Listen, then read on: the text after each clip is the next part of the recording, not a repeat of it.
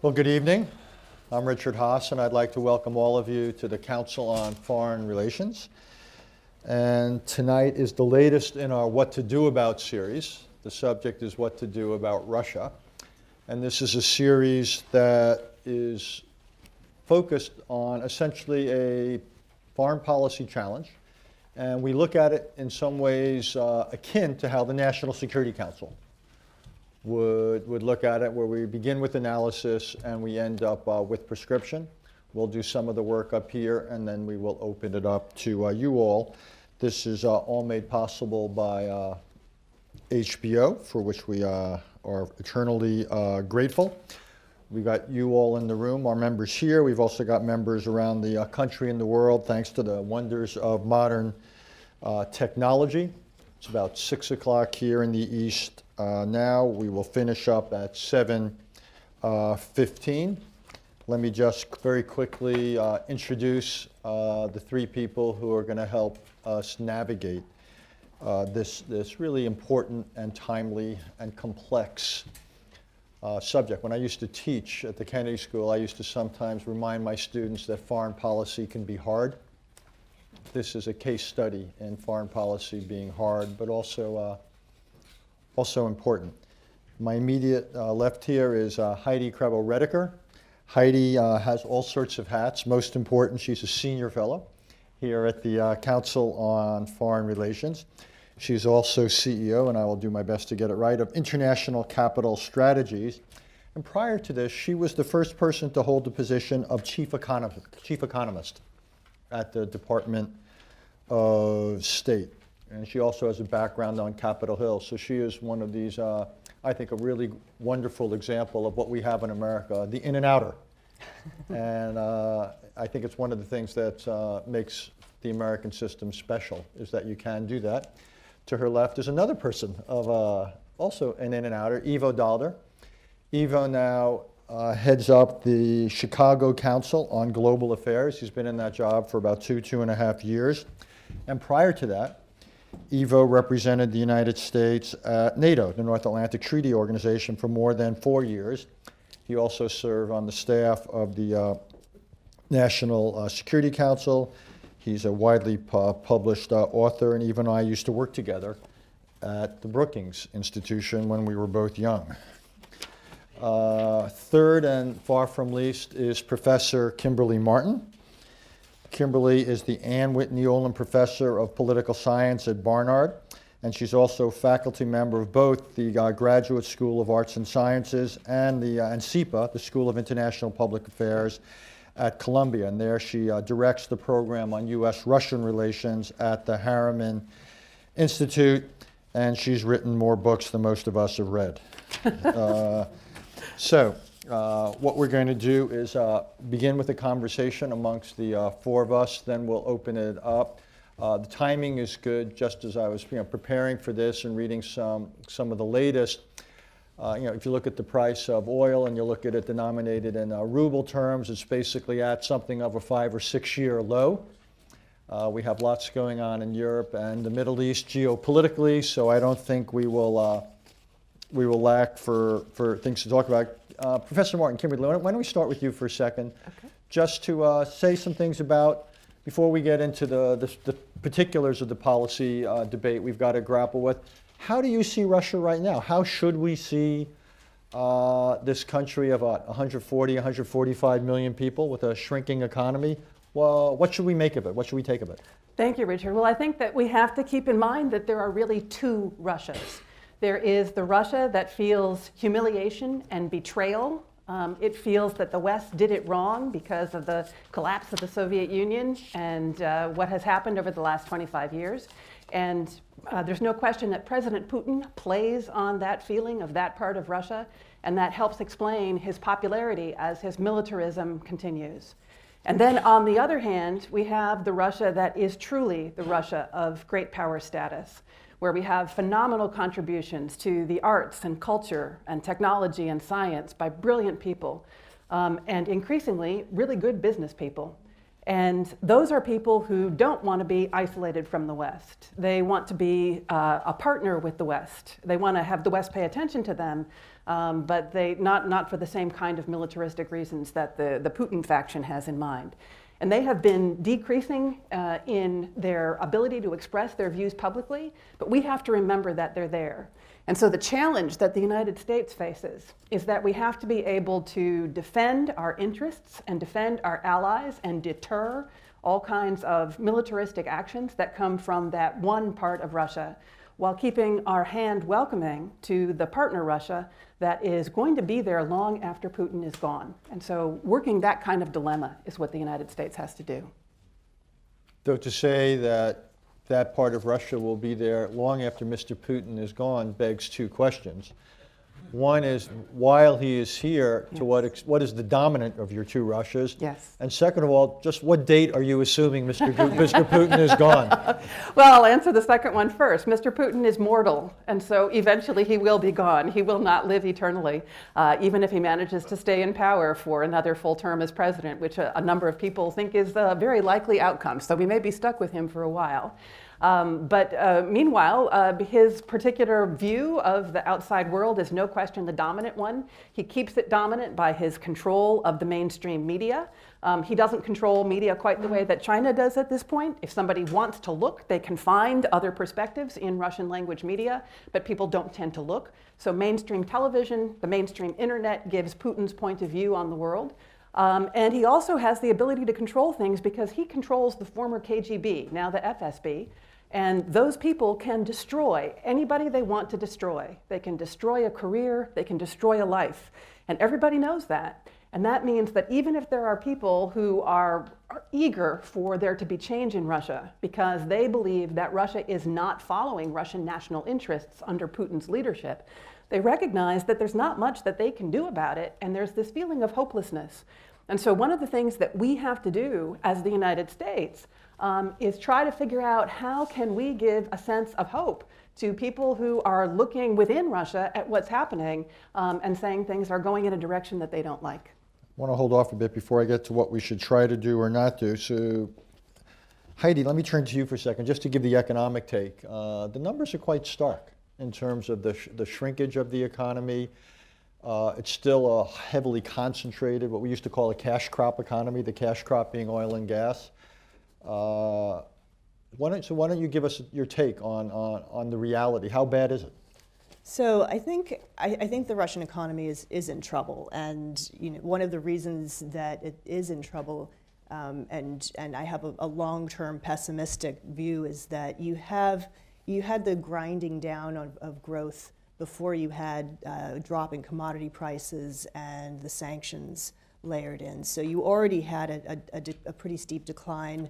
There's an over-reliance, as Richard mentioned, on commodities. So oil and gas, about 50% of the budget, 2/3 of exports, very, very highly reliant on commodities. Whereas for years, and this is really for years, it's been an ambition to try and diversify the economy. And I think there have been stages in Russia's development where we've seen some diversification, but right now we have an outlook where poverty levels are rising, particularly outside of Russia and St. Petersburg. So it's a very big country. So outside of Moscow. Outside of Moscow and St. Petersburg. So I spent a lot of time working in the Russian Far East and living there, and so my perspective is often more from outside of the big cities. And poverty rates are going up, standard of living is going down, incomes are going down, inflation was coming down, but on the back of the sanctions on Turkey, you're probably going to see it come up again. And so those are sort of the immediate issues. Long-term demographic issues are going to start to kick in. You have some big challenges, I think, and where my biggest fear is that they have an immensely talented population and they're moving out. So in a global economy where, in a very competitive global economy where you need talent and you need innovators and you need expertise and you need high tech, they are all moving out right now. And so the numbers that I've seen, about 200,000 this past year, of really, I think some of the elite of Russia that are coming, to Silicon Valley and Cambridge and London, other places. And that's going to end up taking a big hit down the road. So there are a lot of things that if you layer in, I'm pretty pessimistic. And if you read Richard's book on foreign policy begins at home. The Russian translation is foreign policy begins at home ski. Yeah, it's going to have an impact on foreign policy eventually. What is the price of oil that the Russians plug into their budget calculations that they think they need? And more broadly, the International Energy Agency just came out with a long-term assessment. Many others have concluded that essentially low oil prices are here to stay for the foreseeable future, and then some, for lots of structural reasons, from reduced demand and far greater supply because of new technologies and the like. Where are the Russians in terms of their assumptions now? So the most recent budget that just went through the Duma, I think last night, was the budget's at $50 a barrel. So they're anticipating a much lower price, and the challenge, and I think even the central bank governor has been vocal about the fact that they need a new growth model that reflects a new reality in oil prices. But in the meantime, with the poverty, with the shrinkage of the economy, yes, people are voting with their feet, but to the extent people vote other ways, and we see polls, so far at least Mr. Putin's popularity seems fairly robust, if not stratospheric. So I also think that Russians are very resilient. I think that over time there will be some price to pay, because one of the bargains was, I will give you growth and a better standard of living, but there are rollbacks and there are prices to pay. I don't think that the prices to pay have really been that big of an issue for a lot of Russians. But I do think when you start having hits to pensions, when investment that doesn't get made starts to really show, and living standards really start to decrease, that you're going to see some reaction. Before I turn to Eva on the threat that Russia poses, I was going to have one last question of Professor Marten then. To what extent does Mr. Putin specifically turn, do you believe, and Eva, I'd like to hear you on this as well, to foreign policy as a valve, as something of a way to compensate for the lack of economic return and political openness? This is a way to satisfy, shall we say, national longings. I think you're right, and there's no question that his populism gets expressed through this militaristic foreign policy of showing the United States that they're not going to take it anymore. And the best sign of that was his complete ignoring of the truckers' protest that has been galvanizing that community in Russia over the past several weeks. They managed to shut down the Moscow Ring Road for several hours one day last week, and yet it didn't, again, get expressed in the mainstream press, even though if you read some of the other Russian language press, you could learn about it. If enough of that sense of unhappiness by ordinary people in outlying areas becomes strong enough and the FSB can't control it, that is one thing that could lead to a turnover in the top leaders. But before that, but to what extent do we think that, and it's probably a natural segue to Eva then, that what he has done over the last, year, 18 months in Ukraine, Crimea, what he's more recently been doing in the Middle East, to what extent do we think a more assertive Russian foreign policy is motivated by a kind of, let's distract attention away from the home front? Well, I think clearly that is if not the motivating factor. I mean, I would describe Russia as a declining power for all the reasons that we have heard here. For 25 years, the bargain was as Heidi said, to provide for the economic growth in the society. It hasn't come. The modernization that was necessary hasn't been instituted, and as oil prices fell and sanctions have now been imposed, the economic consequences of the 25 years of mismanagement of the economy, of an over-reliance on oil and gas, where, as you rightly said, the prices are not only down, but they're going to stay down for quite a while, leads you to wonder where you're going to get your political power from, and it's going to come from nationalism. It's a traditional way in which declining powers act, and there's no surprise that he's acting in this way. Whether it will work is, of course, the big issue, but clearly Ukraine had very little to do with either Ukraine or the West or anything else. It had everything to do with what was happening in Moscow and a declining power and need by the president of Russia to find a valve for the unhappiness of its population, and nationalism became the way to do that.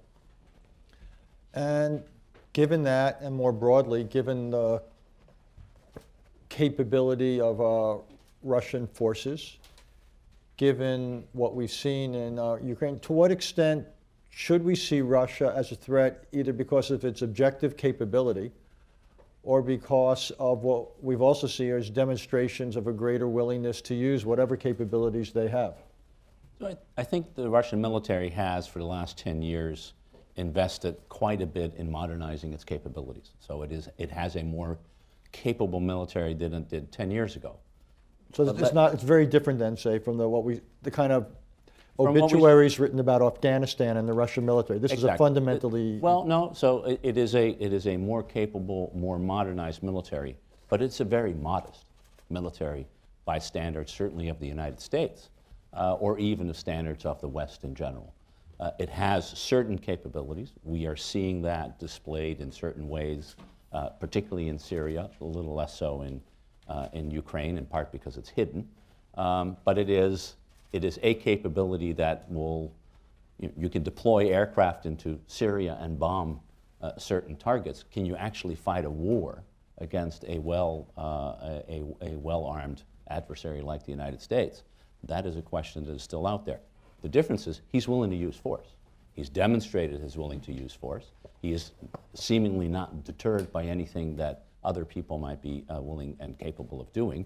And as a result, he is dominating, at least in the short run, the battlefield. But is he at all deterred, or might he be deterred by the economic or human costs of using force?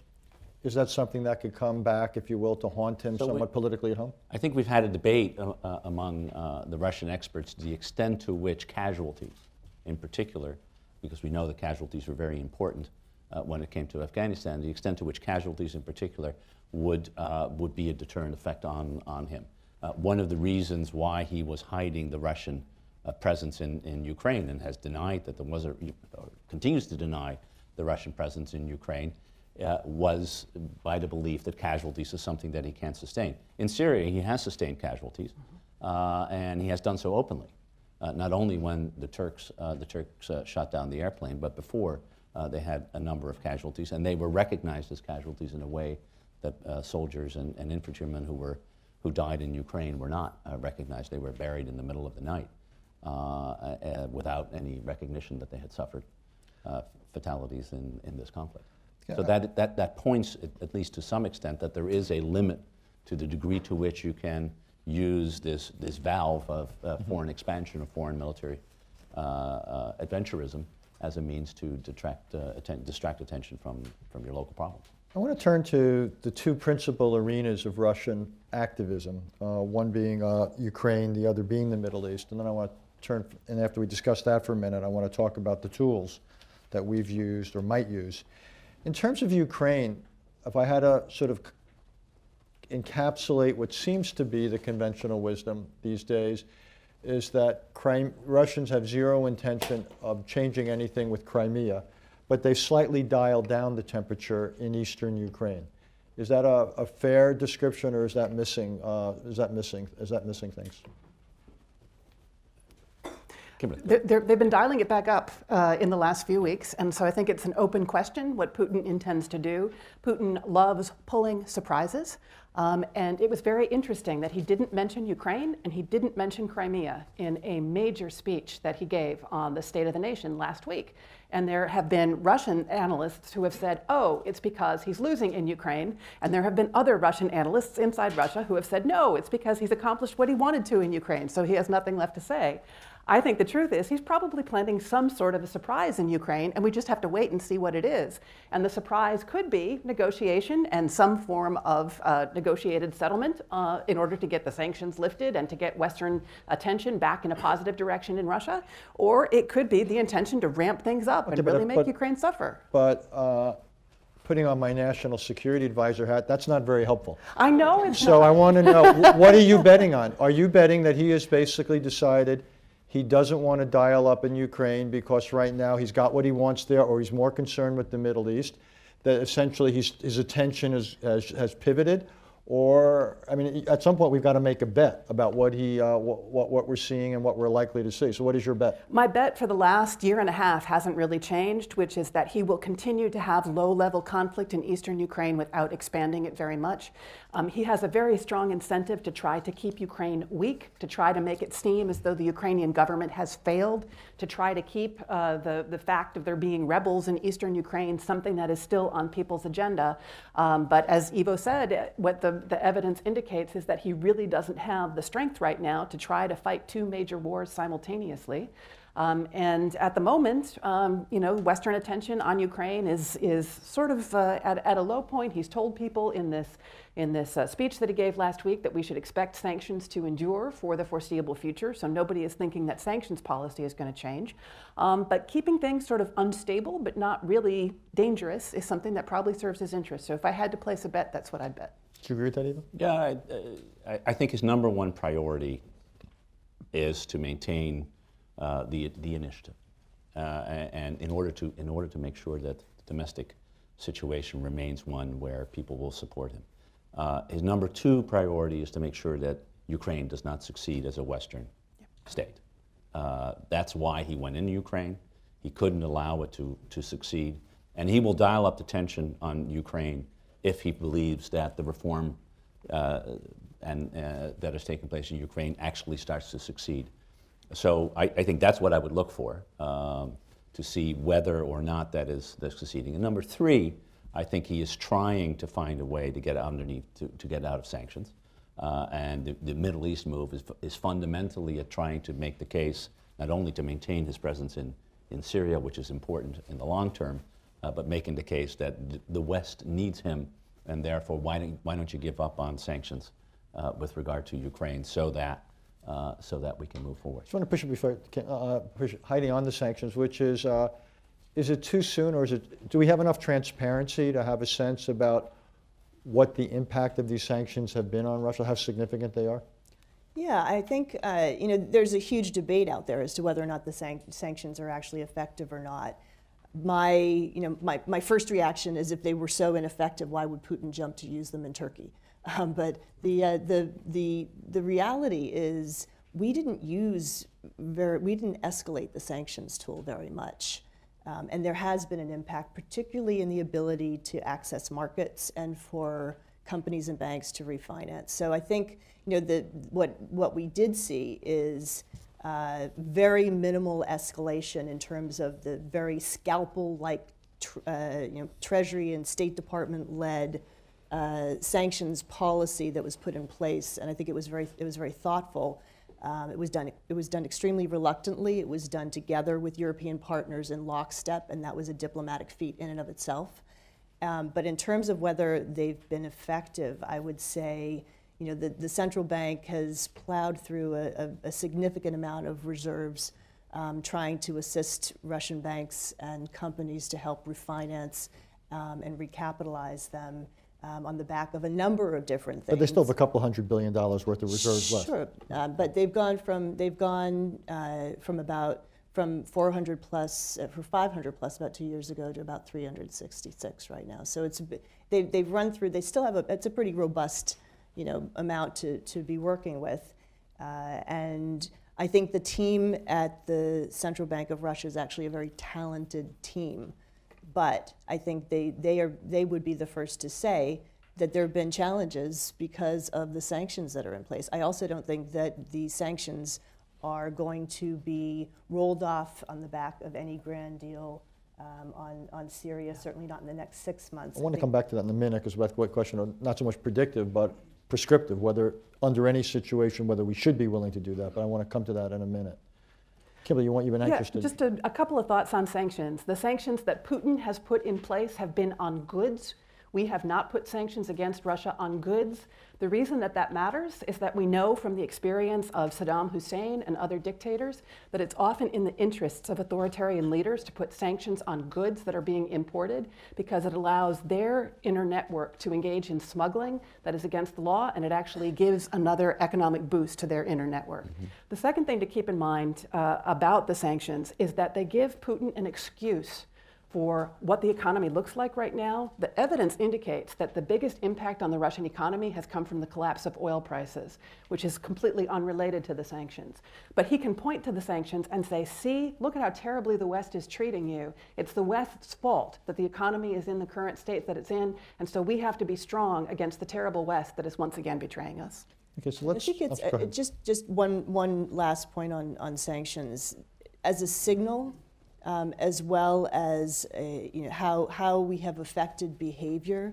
I think both of those are very important to keep in mind when you're thinking, why do we actually put these sanctions in place? We responded to military with economic tools, and those tools have been effective and they were limited, but how were they effective? It wasn't just hitting various parts of the immediate circle of friends and family of President Putin. It was financial institutions. It was also behavior, I believe, in Ukraine in terms of where the line was drawn in terms of whether or not there were going to be further military moves.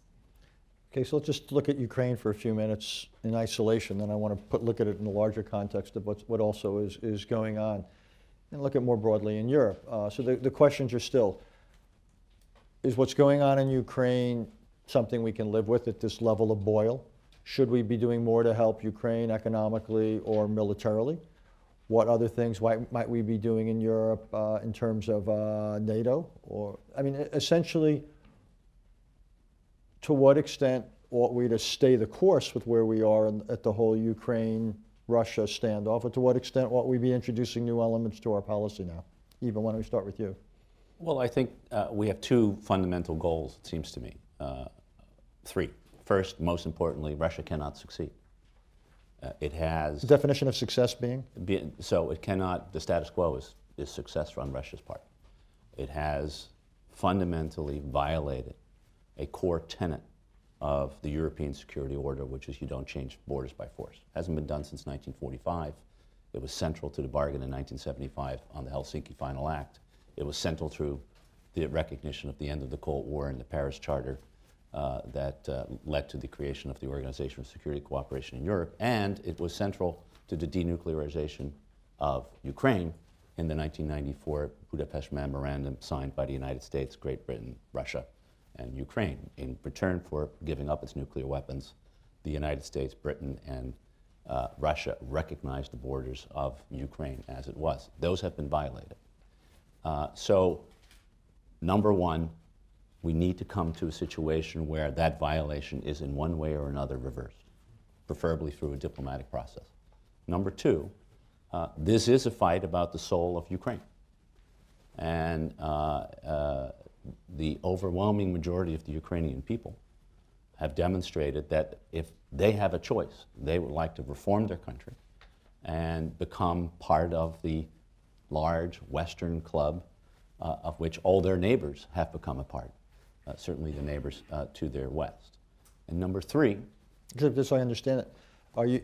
So the economic and political success of Ukraine, its fundamental transformation, is a key interest for the United States. But does that mean that either EU membership or NATO membership? It doesn't. So I will leave the issue of EU or NATO membership for the Ukrainians to decide.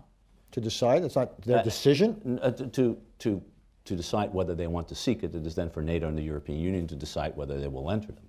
I don't think it is necessarily about NATO or EU membership.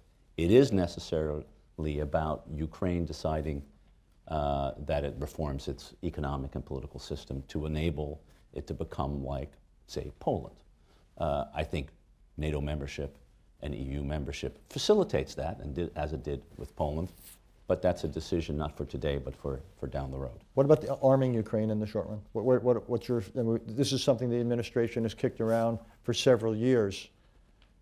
I am, I'm on the record and been for a long time that I think the provision of defensive lethal equipment to Ukraine is important. I believe this is a country that has been attacked. It doesn't have a NATO guarantee. It's not a member of NATO. It does have an Article 51 of the UN Charter. Right for not only individual but collective self-defense. And as a country that has been attacked, it should have the arms to defend itself. And particularly if we in the United States or NATO countries are not willing to defend Ukraine, a decision with which I don't have a problem preventing them, imposing in de facto an arms embargo on Ukraine when they want to buy the weapons in order to defend themselves, I think is the wrong policy. Professor Marten, if we were to provide what we would describe as defensive arms to Ukraine, what do you think the Russian reaction would be? Well, I'm on the record as opposing sending lethal military assistance to Ukraine, even though I very strongly support the institutional assistance that we're giving in reforming the Ukrainian military, especially because when I was there in May, I heard from a lot of people who are involved in the fighting that the real problem that Ukraine faces is an absence of good quality command and control that's coming from the military officers at the top of the Ukrainian military. And what they all said is that it's not about the technology of command and control. It's about the psychology of the commanders. It's about the ability to communicate and to have an understanding of what's actually going on in the field. I'm also against the sending of lethal weapons to Ukraine because Ukraine is already awash in weapons, and Ukraine is also awash in militias that are not really under government control. And if at some point, we've already saw this a little bit in September, but if at some point the reformists really manage to get traction in Ukraine and to move the country in a new direction, some of those militias are associated with large enterprises in Ukraine that have a very strong interest in not having the Ukrainian economy become transparent. And they have a very strong interest in using those weapons against the government in Kyiv. In terms of what Russia would do, I think, in a sense, the argument that we've heard a lot is that it doesn't really matter what we do, Russia will do what it wants to do anyway. I think there is a problem with the U.S. publicly supplying weapons to Ukraine, which is that if the U.S. publicly supplies lethal assistance to the Ukrainian forces, what Putin will say is, see, what I've been telling you all along was correct. This really isn't about a Ukrainian civil war. This is really about the United States trying to encroach on Russian borders. And at that point, his major problem with casualties disappears. At this point, Ivo and others are absolutely right that there is this very strong sense that Russian boys shouldn't be sent to die in Ukraine, and so it's being kept private. But if Putin can make a case that what's actually happening is that the U.S. is threatening Russian borders by trying to have Ukraine be a launching point for attack on Russia, his casualties problems disappear, and at that point he can be very public and say, yes, I couldn't tell you before, but our boys have been fighting and dying all along, and it's time to mobilize ourselves against the United States, which is now trying to destroy Russia. Can I just do a follow-up on that? Because it's glad to have this opportunity. If Putin were to be faced with such a situation, are there any constraints on his decision-making? In the old days, say during the Cuban Missile Crisis, there's been endless studies that the Soviet leadership at the time was actually quite institutionally constrained with the Politburo and so forth and others. The question has arisen now whether the degree of personal leadership of Mr. Putin is such that he is actually under fewer institutional constraints than his predecessors were in the old Soviet system. What is your take on that? I think that's absolutely true, although the more that we are delving into Soviet history, the more we get an understanding that the institutions were really always kind of a little bit of a sham. They had some impact on things, but in fact the personal network connections always explained a lot of what was happening throughout the Soviet period, starting with the Stalin era and certainly continuing into the Khrushchev era and beyond as well. But you're right that there are fewer institutional constraints. One thing that's very disturbing is that Putin has put a lot of his old friends from the KGB and the FSB into leadership positions, into a reconsolidated defense industrial sector in Russia, which means that they have a very strong interest in Putin producing more and more weapons. When we hear about the S-300 going to Iran, the S-400 that's going to be deployed in Syria, the Buk missile that shot down that plane, the Malaysian plane over eastern Ukraine, keep in mind that all of those weapons are manufactured by the Almaz-Antey Corporation, which has a lot of Putin's close friends at the top, and that means that every time a contract is signed, they can take their little bit, or sometimes more than a little bit, off the top of that contract.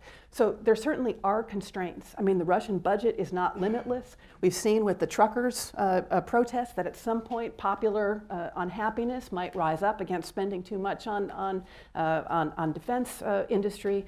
And I also think we have to keep in mind that Ukraine and Russia have always had a relationship that doesn't really make them different countries to some extent. And so that if you start saying that Russians are supposed to be killing Ukrainians, that creates a psychological problem for Russia, and that would be a constraint on him. But the institutional constraint is not what it was. Heidi, you wanted to weigh in, and then Evo, and then So I would very much agree with the case that it is absolutely the creation of a success story in Ukraine, so that 10 years from now is a Poland.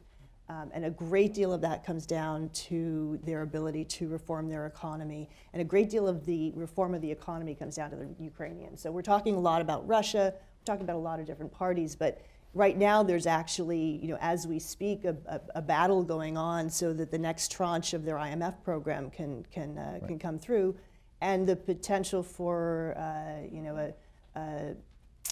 a political reshuffle right now on the back of questions around this economic reform. Corruption is really hard to tackle in Ukraine. There is, it is from top to bottom one of the more corrupt places on the planet. It has been challenged with corruption and rule of law for a very long time, and so there are so many different interests that stand to lose. However, that is one of the things that the protests at the Maidan were actually going after in the first place. So the population in Ukraine has actually paid a pretty significant price based on the reforms that Ukraine's already done. But what they're not seeing is the price to be paid for many of the elites that have been corrupt. And that's something that puts their IMF program and then every other bit of funding that's linked to their IMF program at risk right now. And that's actually one of the reasons the vice president is there with a "we stand by you, but here's a tough love" message. You really need to do what you have to do to get your own economy right. We'll be there for you, but we can't do it for you. Got it. Do you want to say something on this? Yeah, so I agree with that. And the success of Ukraine is about the economic change and reform and the end of corruption and the political process that needs to happen. And that's the battle, because that's what Russia wants to prevent. And that's why, in fact, providing defensive capabilities to Ukraine is important. It is important to the success of Ukraine being able to make the change it needs to do economically in order to raise the cost to Russia of putting on the pressure and undermining the capacity of the Ukrainian system to sustain. So the two are in fact linked. The capacity of Ukraine to defend itself as Russia tries to escalate, as that goes up, your capacity to reform and continue the process of political and economic reform is more likely to succeed. Let me spend the last few minutes before we open it up on Syria. Russia has now clearly invested fairly heavily on strengthening the current regime of Bashar al-Assad. I guess the question is whether that is an independent or a dependent variable. And it would seem to me it's obviously in our interest to make it something that we can change with time. So the issue is, what, if anything, can we put on the table to get Russia to do certain things, to make sure that the bulk of its targeting is on ISIS rather than other groups, and to think about supporting a political transition in Damascus, and maybe even offering a dacha to Mr. al-Assad outside of Moscow. Are there things, that you believe we could potentially offer to the Russians that would make them feel that their core interests, however they define them, would be protected under a scenario under which Mr. Assad would not be in power much longer? Is that in the realm of the achievable? Because it's obviously in our interest that were the case. So my view is on that if you think Ukraine is hard, try this one, right? In part because it seems to me Russia, the Russian action is both a dependent and an independent variable. The independent variable is the fact that Russia wants to maintain a military foothold in this region. It has had a military foothold, we forget that, but it's true, they've had a naval base in Syria for a long time, but they now have a physical military foothold in Syria. That they want to maintain no matter who is the president of Syria, and in some ways, if that can be guaranteed, the fate of Assad becomes less central to what they're trying to achieve. It is a dependent variable in the sense that if you can demonstrate to the West, to the United States in particular, that you are an ally in the fight against ISIS, you may be able to, and not only the United States, the French and the Germans, you may be able to change the equation in Europe. And I think he's tried to do both at the same time. So what is our counterpunch? The reason we need to get rid of Assad at some point is because Assad is fueling the very Sunni extremism that is fueling ISIS.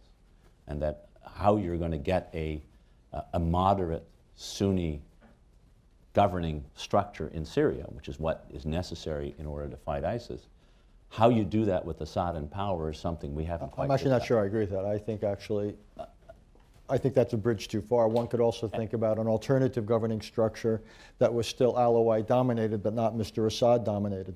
And that, so you may be able to get to that point.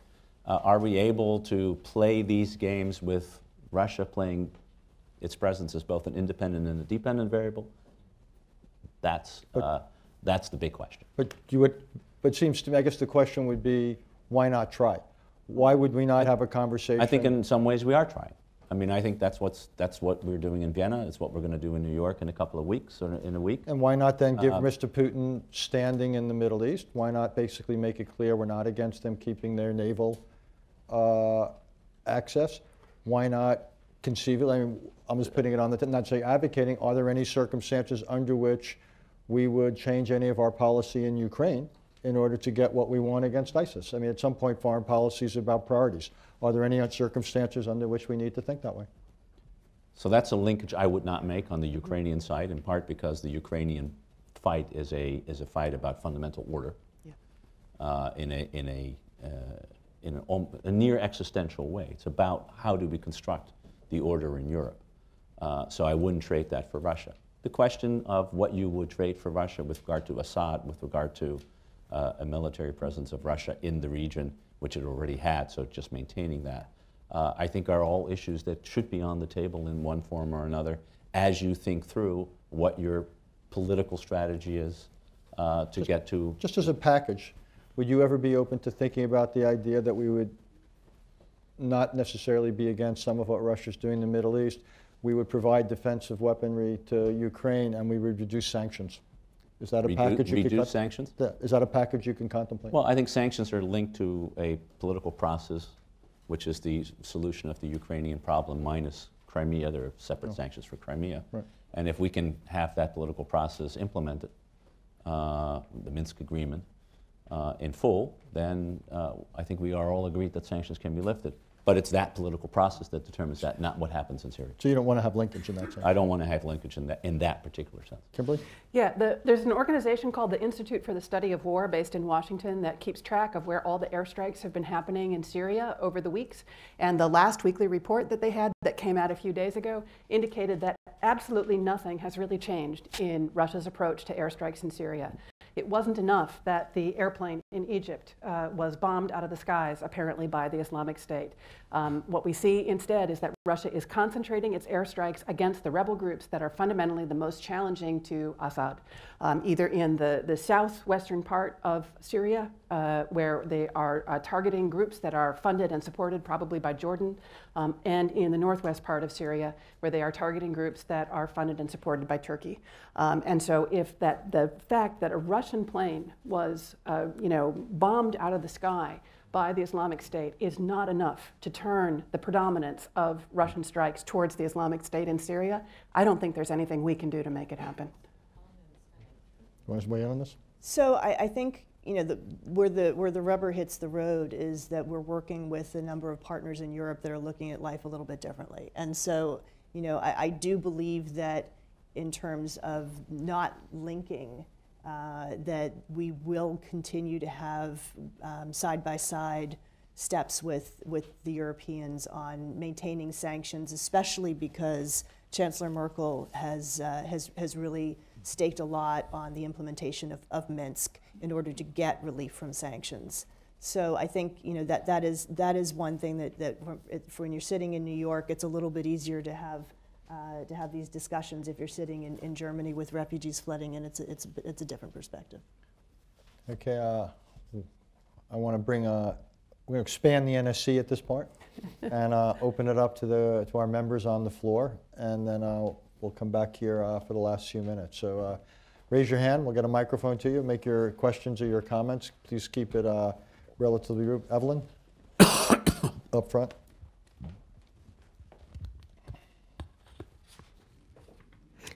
Evelyn Leopold, journalist at the United Nations. On Ukraine, what do you think, if negotiations really continue or step up, do you think Russia is thinking of a Moldova solution or a Republika Srpska one? Why don't you, in your answer, make clear take 30 seconds to define what that choice might suggest for those of us who are not real aficionados.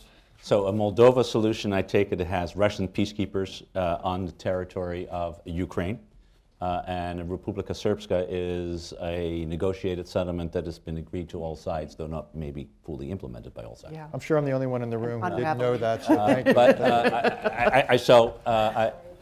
I think they would love to have a Moldova solution, and our goal is to get to a Ukrainian solution. Which is to say, I think the only acceptable resolution is the one that is in the Minsk agreement, which is that Ukraine controls the borders with Russia. That is the final step of Minsk.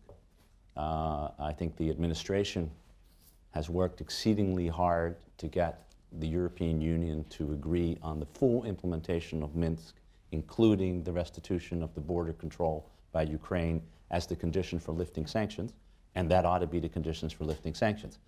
Frankly, I don't think that's likely, because I don't think that the Russians will accept a Republika Srpska,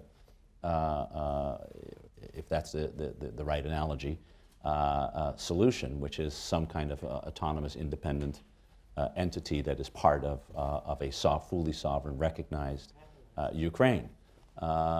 Because Russia's goal is to make sure that Ukraine is destabilized sufficiently that it doesn't turn west. And that is the most important thing that has motivated this policy since February of 2014. And can I just add, we have to keep in mind that the reason we've had the level of European unity on sanctions, in spite of the fact that the European economy and some European sectors are being harmed by the lack of business with Russia, is the fact that Russian-backed actors shot down that Malaysian airplane that had over 100 Dutch citizens on board. And Holland, Netherlands are one of the greatest trade partners of Russia. And the Netherlands is not going to give in until Russia takes responsibility for that. That is another part of, not directly the sanctions, but another part of the European unhappiness. Yes, sir, in the second row. Joel? Thank you. Joel Mentor, Barclays.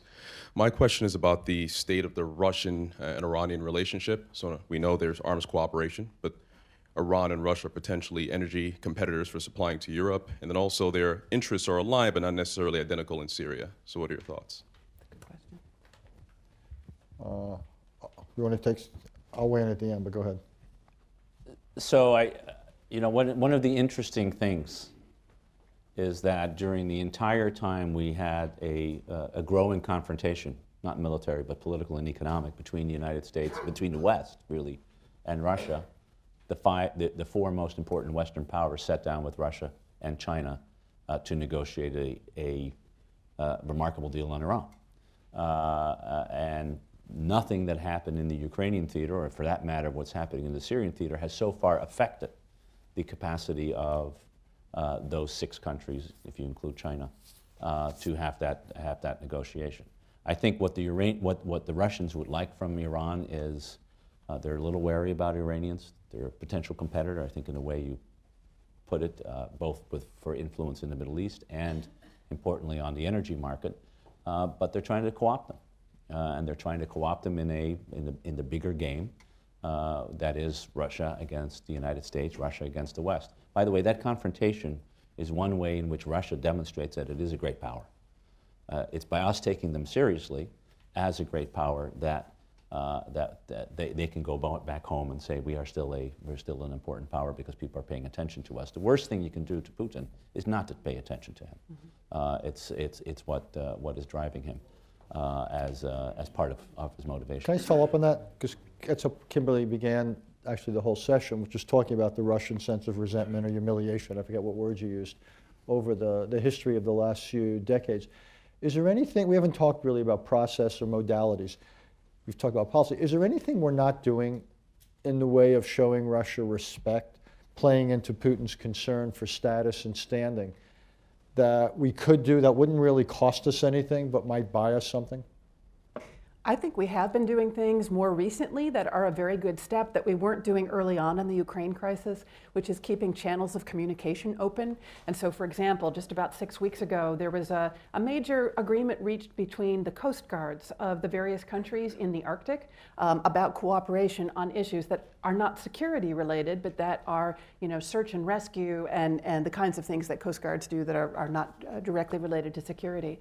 Early on, after Ukraine happened, we cut off all military-to-military contact, except at the very highest level. And a lot of military officers in the United States were unhappy about that. And now that seems to be being restored, and I think that's a very good thing. What about more, that's pretty technical. What about, U.S.-Russian relations are not going to be moved by Coast Guard contacts.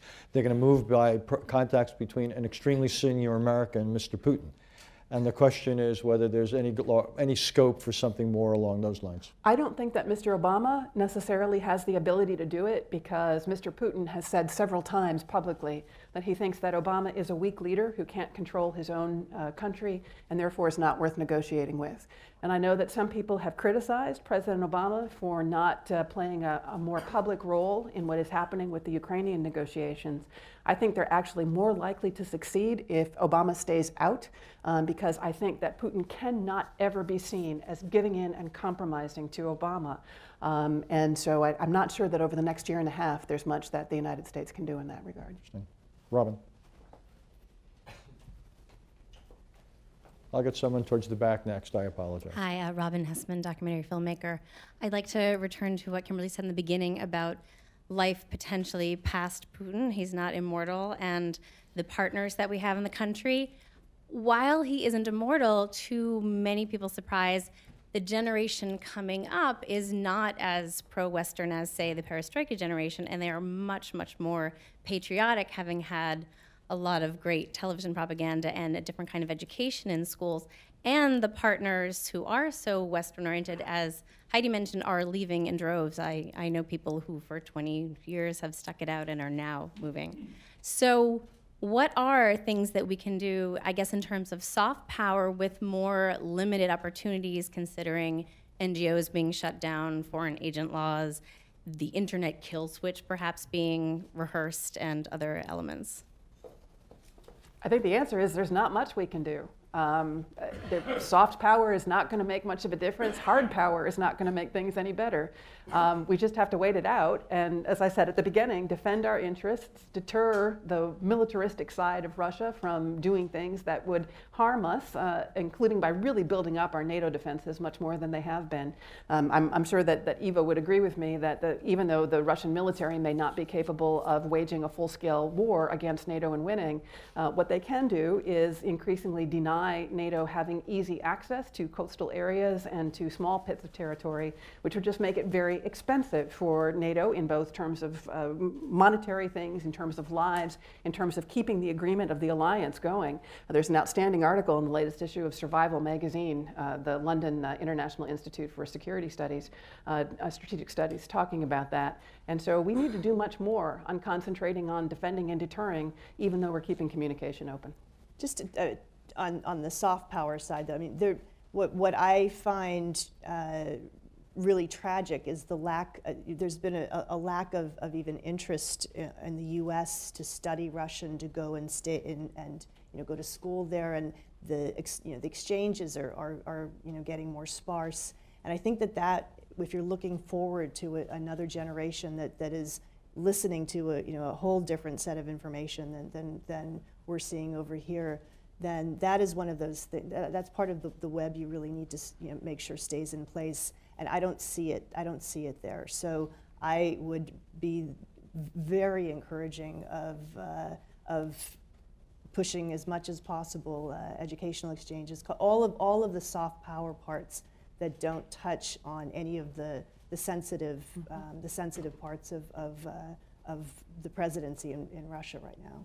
And inviting Russians to come here so that they get a real view of what the United States is, rather than what the textbooks and the media are telling them. Okay, someone in the, yes sir, in the back.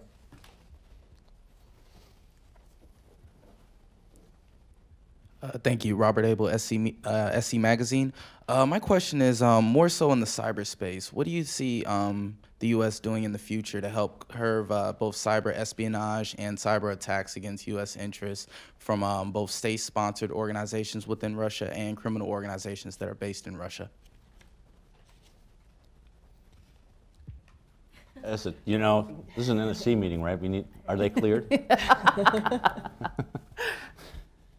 You know, this is one of the new battlefields of the future, and it's a very complicated battlefield because it is in one sense a state-owned public. It has a public interest, but it's a privately owned entity. This is the fundamental problem we have with cyber. It's very different from the normal ways we think about the use of hard military power. That is owned by the state. It is operated by the state. This is not owned and operated by the state. It's operated by private companies. And it is the private companies that have that, have the data, have the capabilities, that are running the infrastructure that is being attacked, being stolen from. As a result, our capacity to put together a counter cyber strategy is extinct. You know, we've been trying to do it now for 14, 15, 16, 17 years. When did you start doing it, Philip? Back in the mid-1990s. Is extraordinarily complicated because what you can do is limited by what the government possesses. You need the cooperation of private industry in order to do. When we had cooperation up to certain points, and we have a little less cooperation these days because of Mr. Snowden. And the revelations that came with that. Well, so this is our new battlefield, but this is a strategic battlefield that we will have, irrespective of what's happening in Syria or in Ukraine. Part because of the non-governmental entities that are involved in it, and part of because this is a great area of competition between us and the Russians and the Chinese and other countries that have that capability. Yeah, in no way is this limited to a U.S.-Russian problem. Coming up with the rules of the road, shall we say, and that we can continue to do some of the things we want to do and discourage some other things is, it's not a bilateral problem. It really is a global foreign policy problem. I want to make sure some people, anybody, yes sir, in the back, next to last row there. I want to be equal geographically here. So Ambassador Daalder, you want to introduce yourself? Evan Smith. I work for. Thanks, Evan. I work for Doug Schoen. You mentioned earlier that Moldova, a Moldovan solution is what the Russians would desire in Ukraine, even if they can't necessarily, get the Republic of Srpska outcome they would, that we would maybe advocate for. Is that something that's sustainable for them? Eastern Ukraine is not Transnistria. It's not going to be 1,400 peacekeepers and a couple million rubles every year. Could they even sustain that outcome over the long term, both economically and politically and militarily? I'll start, since you asked me the question. I think the answer is no. And I think we're seeing already in Crimea what the cost is of trying to sustain that annexation, which we seem to have ignored until the electricity started going out as a result. So no, it's not sustainable for them, and it will be the same kind of drain, although perhaps not in lives, but economically and politically, the same kind of drain that they had when the last time they deployed their troops outside of the borders of the then former Soviet Union in Afghanistan. And this is not a wise move for Putin, it seems to me, in the long run. He may stay there as president for a long time, but in the end, he is a declining power, and we're stronger. And as long as we maintain our policy and consistency of our policy, if you remember what our goal is, which is to make sure that Putin does not succeed in destabilizing Ukraine, and that we succeed in having Ukraine emerge as a vibrant, Western-oriented society, he's going to lose and we're going to win. The danger with analogies, just Ivo, I think, of declining powers, if that trajectory is recognized by the declining power in question, they might have a certain incentive to interrupt that trajectory of history. But, Can I just add something? I'm not sure I agree with Ivo because, again, when I was there in May, the sense I get is that the Ukrainian population is not really focused on Eastern Ukraine. The Ukrainian American and the Ukrainian Canadian populations are focused on East Ukraine. But the Ukrainian population is much more focused on domestic reforms. They've never felt that Eastern Ukraine, with its large both Russian ethnic population, but also its relationship with Russian industry, has really been part and parcel of the Ukraine that they see as being Ukraine. And so I think that there is a possibility of some kind of negotiated arrangement in the future that might not look exactly like Moldova, but that also wouldn't look like a completely sovereign Ukraine on the borders that it had before. That could be acceptable if you could get somebody in Russia who was not against Ukraine becoming a stable country. Good luck on that. That's a big if. I've got, in about 10 minutes, I'm going to come back to you all, 8 minutes, to sort of ask you what, and the basis of this conversation and your thinking about this, you would introduce into U.S. foreign policy, if anything, that is not now present when it comes to U.S.-Russian relations. What would you want to change? Sure. We'll get Lucy now. However, at NYU, we'll have a new president fairly soon. It sounds like most candidates favor a more robust posture in Syria.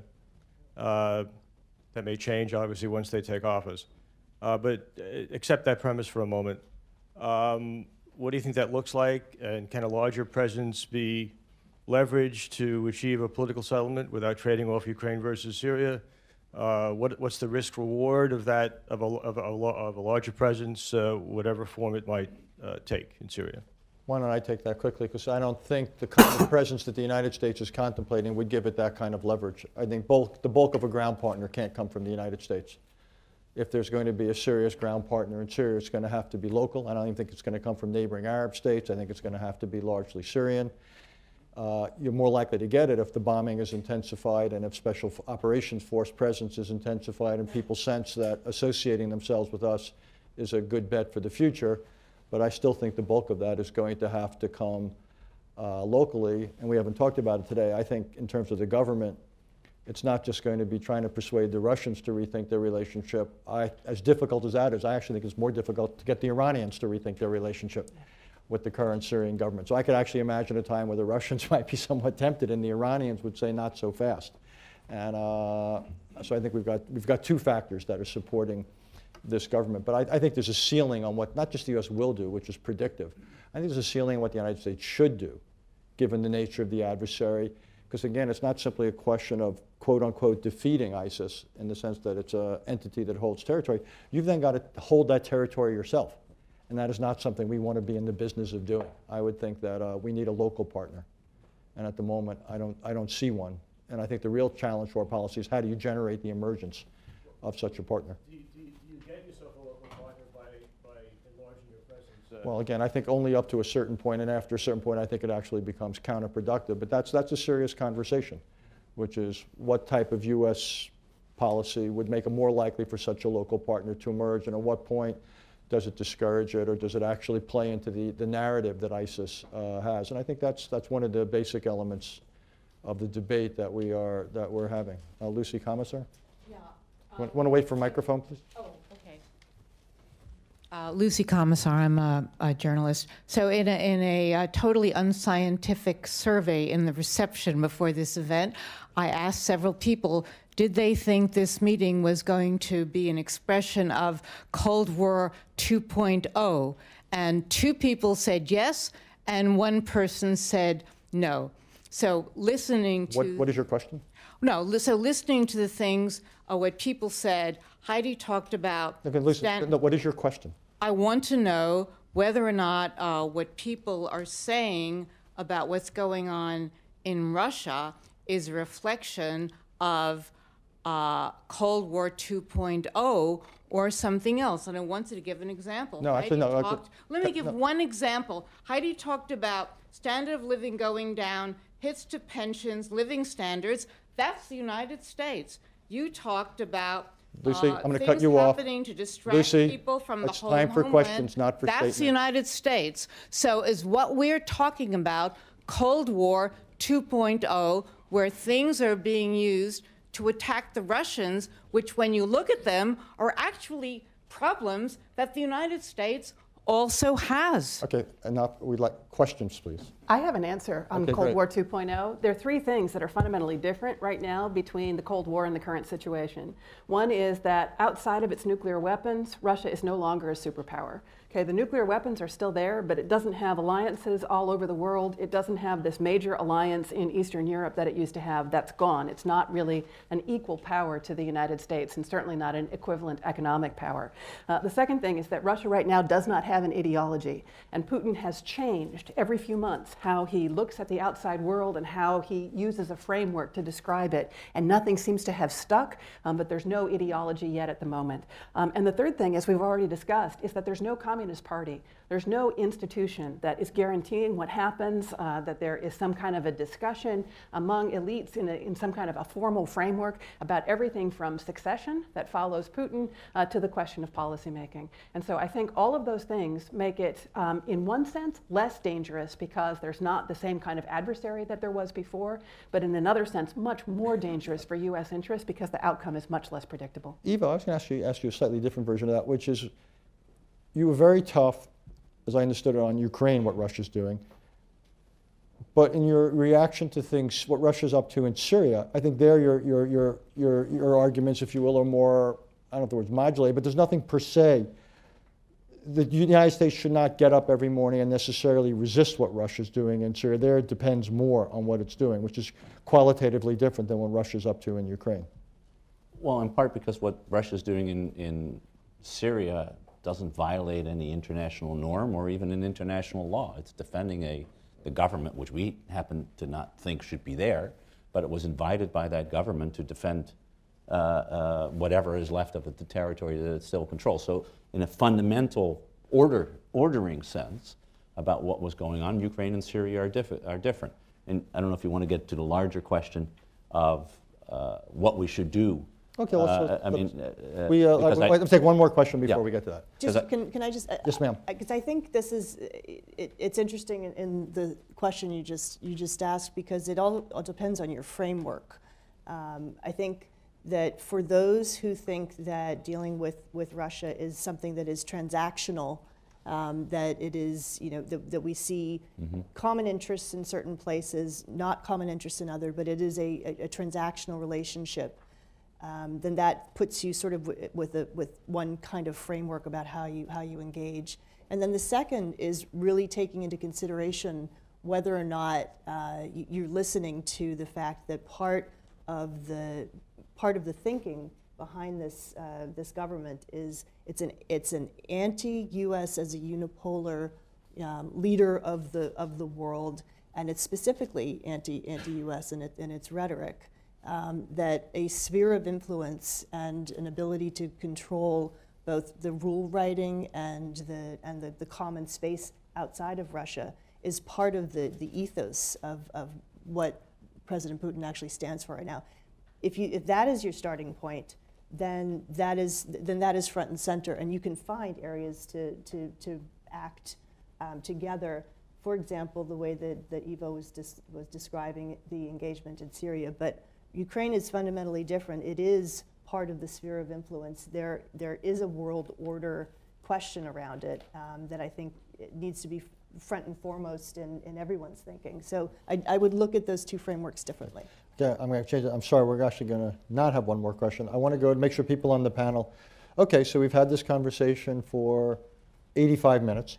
So what would you introduce into U.S.-Russian relations on the assumption that unless you feel comfortable with either where we are, with both where we are and where we're heading, I assume you would want some things to change. So what is it we would like to introduce? I'll start with Professor Marten. The thing that we can't change is what the political candidates say about Russia. I wish we could change that, but we can't because we live in a free society. I think that's making the relationship worse. The one thing I would say is that the more we can look for even very small areas of agreement, the better that we will be, the more that we are emphasizing Such that as, we do. where do you see some that are particularly ripe? The Arctic, I think that we have some forward motion there, and that's going to be a common problem. I think the environment is a common problem that's going to be affecting everybody. You know, I think that there are a variety of creative things, looking at space cooperation. You know, there are astronauts and cosmonauts circling above us on the Mir station as we speak. I think that there are all kinds of ways that in little ways we can keep communication open and say we respect Russia and treat it as a worthy partner in all of these things that are happening, and that they have equal status on these various sorts of things, while making sure that our defenses are up and keeping things strong and not trusting what happens in the military sphere. So implicit then in what you're saying is, I'd almost say you're arguing for a policy of non-linkage. That just because we don't agree on certain things, Yes. that should not preclude our ability to cooperate Exactly. on other things. Exactly. So it's a decentralized or disaggregated relationship Yep. you think we ought to pursue. Yep. Okay, Eva, just want to understand.